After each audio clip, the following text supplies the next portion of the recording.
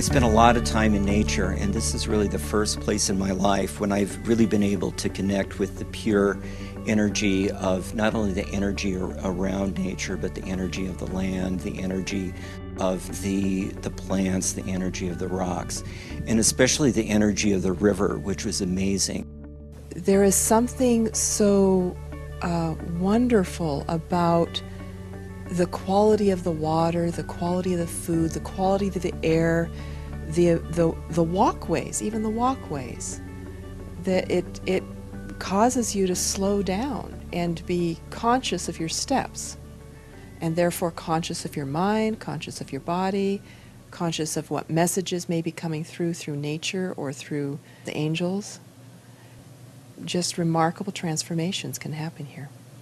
I've had experiences here that I could not imagine in terms of energetics, and it all felt real, which for me has been a quest my whole life of having God, sensing it in the physical reality. And as someone else said, that combination, that connection through is here. This whole valley is divine. Sitting on the porch of our cabin, we had some of the most moving and powerful work that we've done in the valley. So everything is a reflection of love. You see it in the accommodations. You see it in every stone that's been hand-placed. You see it in the staff. You see it everywhere. The meticulousness of all the things from the labyrinth to the accommodations to the food, everything that would just nourish and slow the mind and the body and the spirit down so that we are aware of everything, whether it's the little beetle or the little centipede or the raindrops coming down from the sky or the dry leaves outside or the red rocks, or just what's happening inside and outside of us. Everything, every rock, every morsel is living in this valley, and it's helped me to renew my own sort of commitment to living. This is a place to really be able to appreciate everything from the most small particle to, you know, the largest mountain, but I'm reminded of the importance of everything no matter what its size. Somebody said the very first night, wait, don't step on that beetle. And I was like, okay, it's a beetle. But, you know, that whole mindset and energy around it has really helped me to realize the divinity more thoroughly in every living thing. Because honestly, I wouldn't have thought about a beetle before in that way.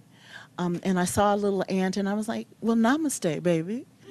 And I wouldn't have done that before.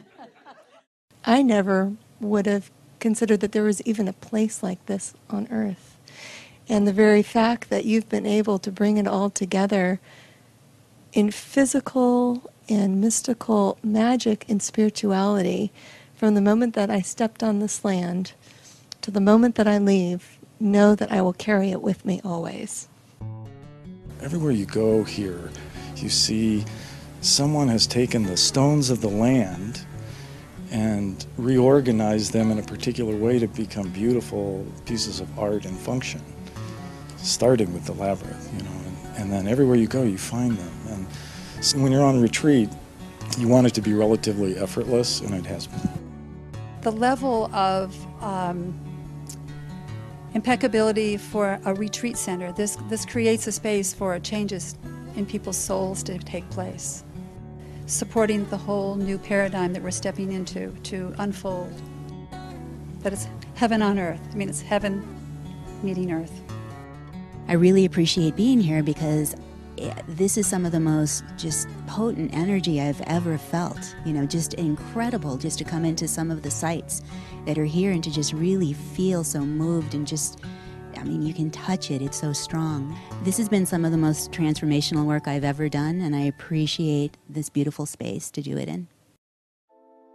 When you stand in your light, your core essence, your core truth, you are a reflection of the divine, and in that vibrational energy, you are able to serve others.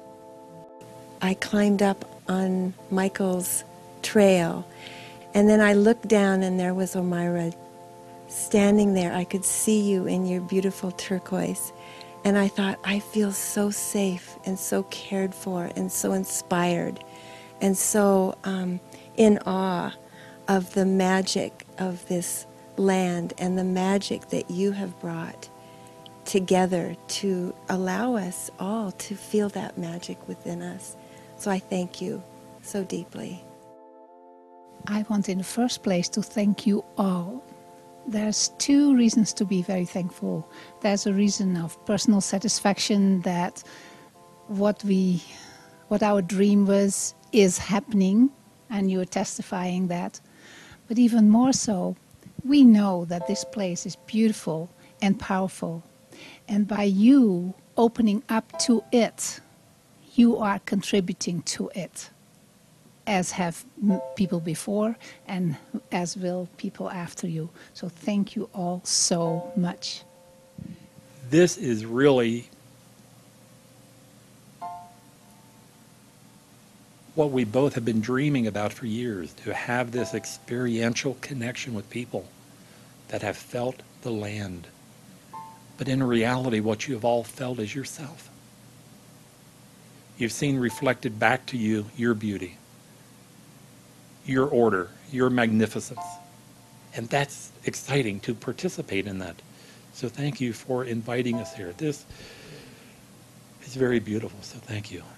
Thank you. Thank you. Thank you. Thank you all.